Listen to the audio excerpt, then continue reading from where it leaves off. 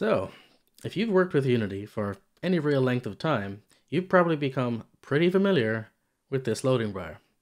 And you probably hate it just as much as I do. What is it doing though? Well, let's have a look. So we're going to create a real quick new Unity project. And once that's finished loading up, we're going to have a look at the contents of this directory. So let's see what Unity has created for us.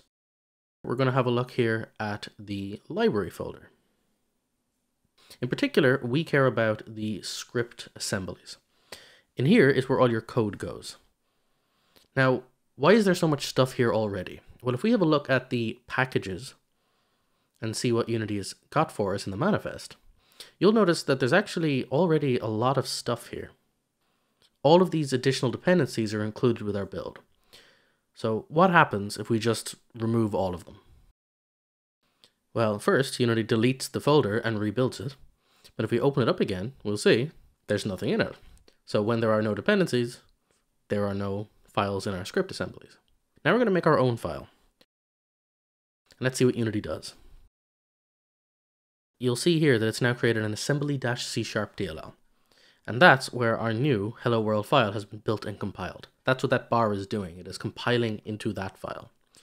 If you don't believe me, we're going to have a look at .peek, which will let us look inside that DLL and see its contents. So if we have .peek here and we drag in this Assembly-C# that we've got, and we open it, you'll notice under the root namespace we have our new Hello World monobehavior. And that's kind of cool. We can see what the code is compiled into. But here's the interesting thing. This isn't the only Assembly-C# on my machine. If we now just hide everything away for a second, bring up another tool called Search Everything, what we can do is we can do a quick search. So apparently I have 39,000 DLL files. If we do a prefix here, Assembly-C#, we'll now find all of the Assembly-C# DLLs on my machine. In this case, there's 1,000 of them. But you'll notice a lot of these are actually in my Steam library. And you might even recognize the name of some of the games. We've got Cuphead, Origami, Cluster Truck, Enter the Gungeon, Firewatch. These are all Unity games that have built their own Assembly-C#. And if we do the same thing, here we can see all of the files that have been built into that DLL. Now you'll notice some of these are names of assets. These are all scripts that have been built into that same DLL. Now why is that? Why is it not their own code? Well, because all of these exist in the root namespace.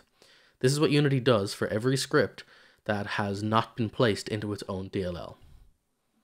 Which means that anytime your code recompiles, so too does all of that other stuff because it gets compiled into the same DLL. What's interesting though is if we pick a slightly older game, like Thomas Was Alone, you'll notice it's a lot sparser.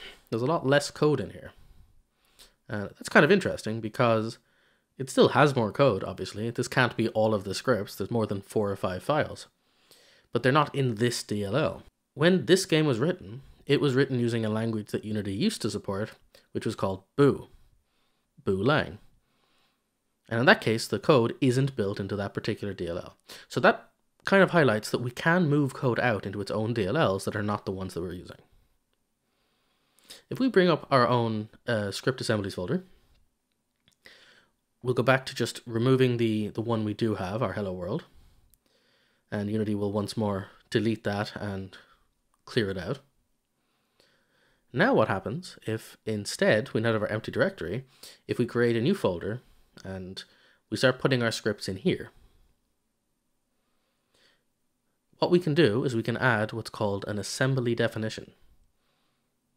What this does is it defines a certain chunk of code that is supposed to be built into its own particular location. So now when we put our scripts in here, Unity are going to build this particular chunk of code into its own file. Which means whenever you change the contents of this directory, you're not rebuilding the entire C# assembly DLL. And if we put stuff in the root again, it will yet again create another Assembly-C#. And all the assets that you download that haven't put themselves in a DLL will be lumped alongside you in there. So that was interesting and all, but why did we bother covering it? Well, currently your workflow is most likely you write a script, Unity builds it for you into a DLL, you press play, you test your game, you make some changes, you do it again.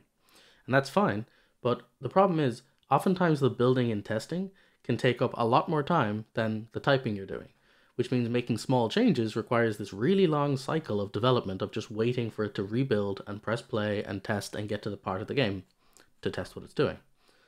Well, in theory, the code is just lines of code, and you should be able to test that without having to run a whole game engine just to check that it works. So personally, I like to do the building myself. So rather than letting Unity do it, which is using something called MS Build, the exact same tool that you have, you can build that externally and take the output DLL and just drop it into Unity.